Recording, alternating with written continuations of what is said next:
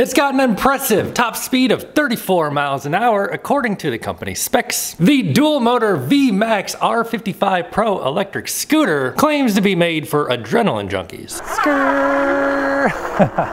So let's see if this thing's any fun or not. Sample for testing and exhibition.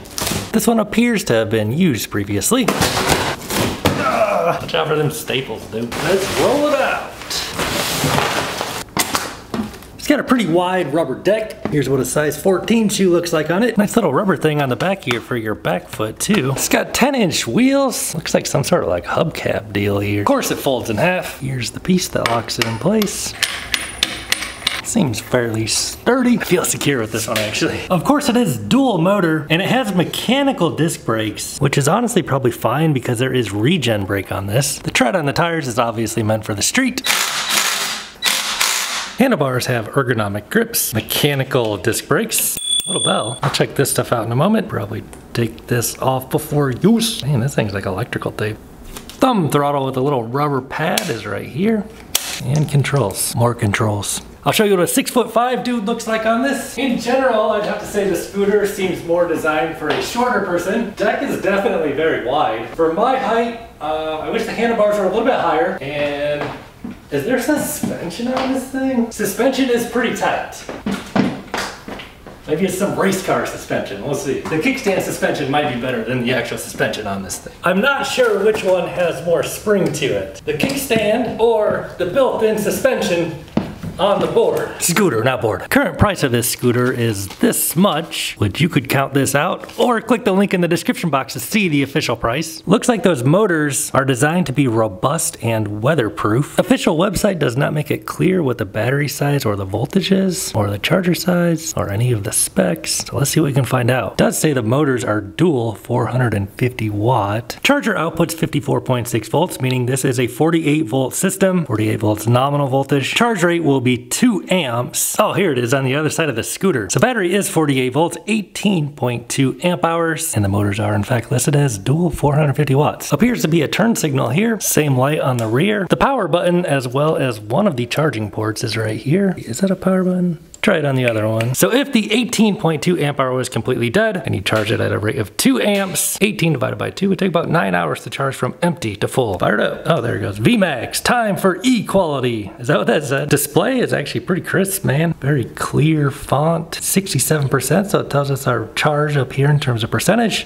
Cool. Power output, so we can see exactly how much wattage we're getting. Power assist. Looks like there's some buttons here. Let's try them. So S brings it up to 3. D brings it down. Interesting labels there, S and D. That's like more speed. D, dial it down. I don't know. Then there is a headlight button, although there is no headlight actually on it. Holding this light here appears to... Oh, the headlights actually do turn on. They're on right now. They're not really super noticeable. Let's see if I turn them off. Yeah, I legit can't even like tell anything out of me if it's lit or not. But they do, in fact, work. And the back does have brake lights on both sides. Let's move a bit closer to the wall here. Off, on. So yeah. They light up. Let's see what the settings does here if we hold the settings button. So there are user settings, trip distance, background light, unit setting. All right, yeah, we'll get in there, do that to miles. Speed limit setting. All right, what? Oh, 61.4 mph, huh? And 0 start setting. So this is whether you want push off or not, either yes or no. So we'll say yes, 0 start. Trip distance, clear, no. Oh, we'll turn the display up all the way. Oh, it already was. So let's spin it up, see what it can do. Oh, that's only one. On 3, full blast. Showing 34.2 mph. And I can feel that regen brake after brake. So let's charge it up and take it out. All right, dudes, let's take the VMAX R55 Pro out for a ride. We'll bring the manual so we can get through the menus, you know, adjust the settings if we need to. And of course, we'll track our official distance here on the Strava. So let's see how well this thing can do climbing the 20% grade. Have it on PAS3, I weigh 200 pounds from a stop here, full throttle. And it's showing 1,450 watts of power. 1450, and it's pulling us up the hill. Was that on dual motor? Oh yeah, it is on dual motor. I see the front one. Oh, whoa, whoa. Dudes, I think I made a horrible mistake. I think I did like this whole review with this thing on single motor possibly. So there's these buttons down here you have to press and hold. If you hold S, it'll bring it to single motor, and if you hold D, it brings it to D. And now on dual motor, let's try this 20% grade with the dual motor. Pedal assist 3, ready, go. So now, yeah, dude, this thing, it pulls us right up to 20% grade, no problem at all.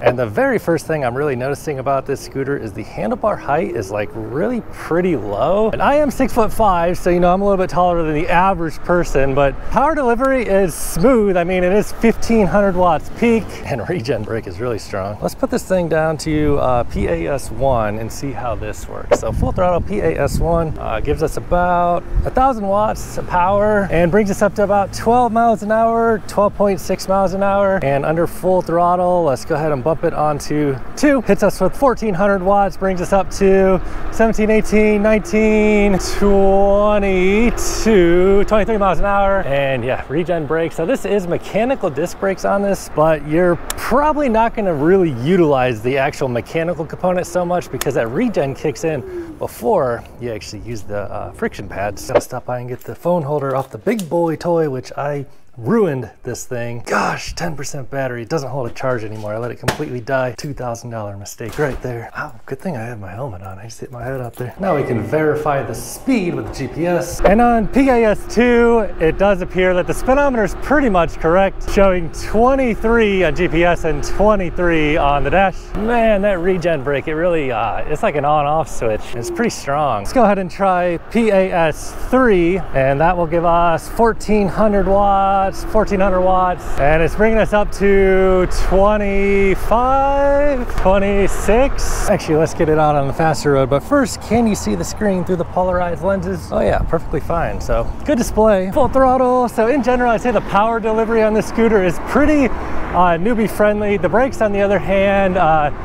you got to be a little careful because the regen brake's pretty strong and it's like an on-off switch. Get out here a little bit next to this truck. Oh my goodness, there's not much space at all right here. So we're fast enough to get out here in traffic a little. Whoa, buddy, whoa, buddies.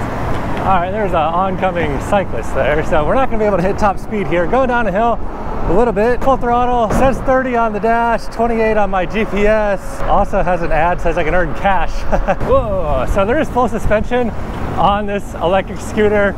It's not like the most plush full suspension I've ever tried. I can feel a lot of the vibrations coming up through the board. Definitely better than no suspension at all. Have you guys ever rode one of those Lime scooters that have no suspension? My God, those are harsh. All right, let's see if we can clock a little official 0 to 20 acceleration. Full throttle, ready, go. So yeah, 1500 watts, 5, 10, 15, 20. Ready, go. So yeah, front tire rips apart. 20, and woo, man, this thing is way faster now. So let's say you catch yourself a tail and get yourself in ideal circumstances. Let's do a top speed run, full throttle, 15, 20, 25, still pulling 1400 watts. Come on now, don't pull out in front of me. 29 on the GPS, 30 on the GPS, 32 on the onboard. Oh yeah, dude, this thing's got way more power now. Holy crap, dude. Let's get a top speed run here.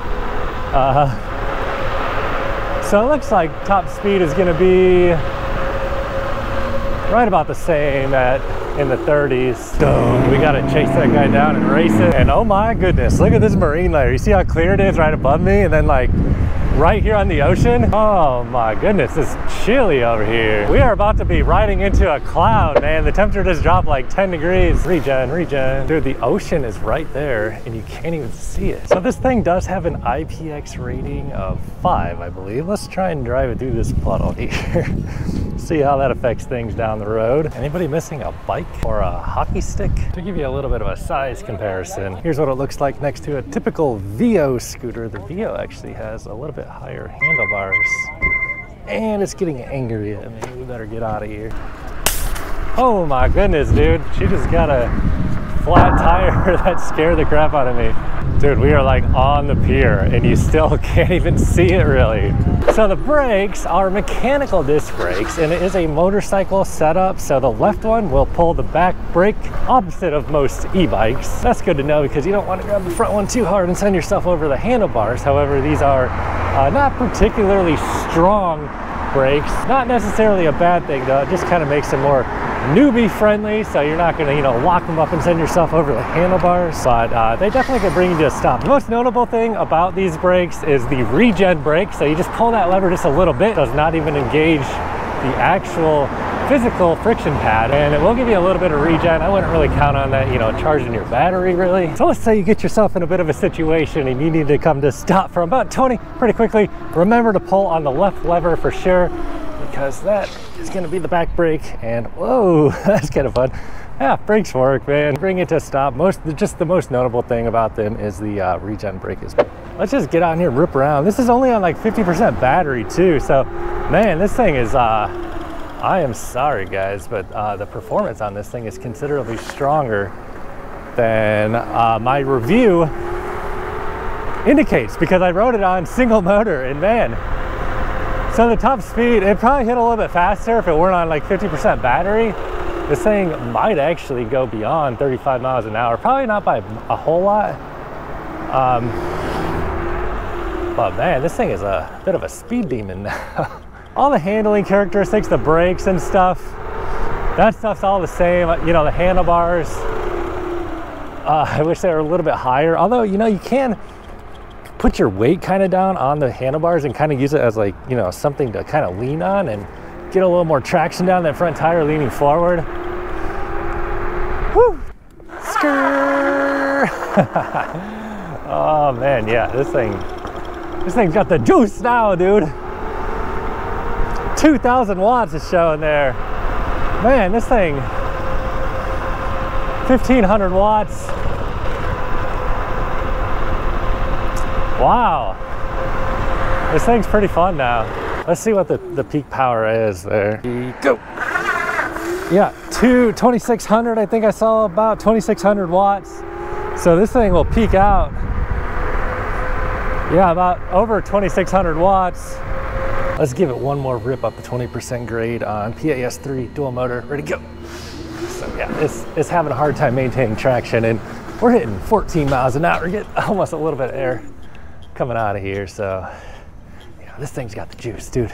All right, dudes, just rolling back into the neighborhood here, rolling up on 18.8, almost 19 miles, hour and a half of ride time, and we are showing 38%, 39% on the battery, 40%. So realistically, you know, I'd probably get about 30 miles mashing on pedal assist 3 as a 200-pound dude on this scooter. If you do want to grab one, click that link below in the video in the description box. Check out the company website, buy through that link. However, if this is not the kind of scooter you're looking for, watch this video next. Catch you over there.